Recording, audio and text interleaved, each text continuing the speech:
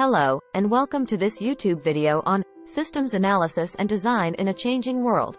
In this video, we will be discussing part 2 of the book, which covers the first 3 phases of the Systems Development Lifecycle, SDLC, Planning, Analysis, and Design. The planning phase of the SDLC involves defining the scope and objectives of the system, as well as identifying the stakeholders and constraints that will affect the design process. The authors discuss techniques for conducting feasibility studies, developing project schedules and budgets, and identifying the risks associated with the project.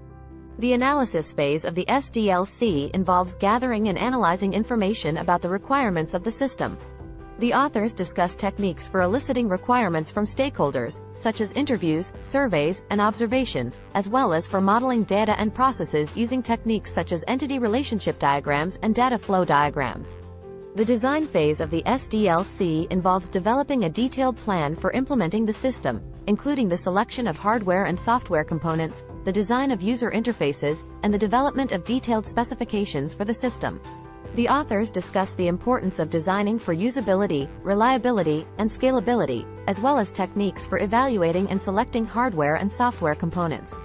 That concludes our overview of Part 2 of Systems Analysis and Design in a Changing World. We hope this video has provided you with a useful introduction to the planning, analysis, and design phases of the SDLC. Stay tuned for our next video, which will cover Part 3, Implementation and Maintenance. Thank you for watching.